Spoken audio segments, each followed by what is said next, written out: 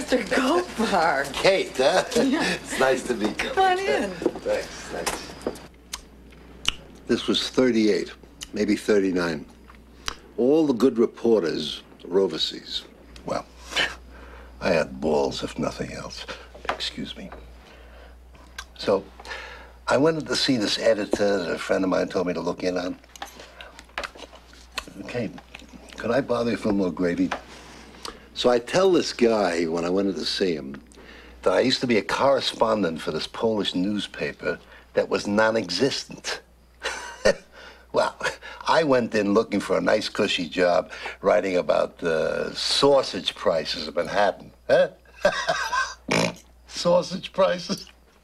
The next thing I know, I am flying to Poland to be a stringer for this daily.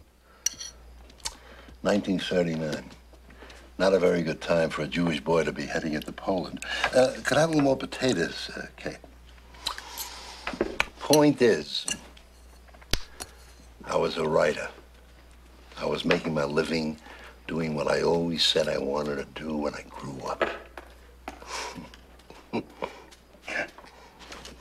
A little more potatoes, Kate. There's a lot of gravy here. Let the potatoes soak up the gravy. That's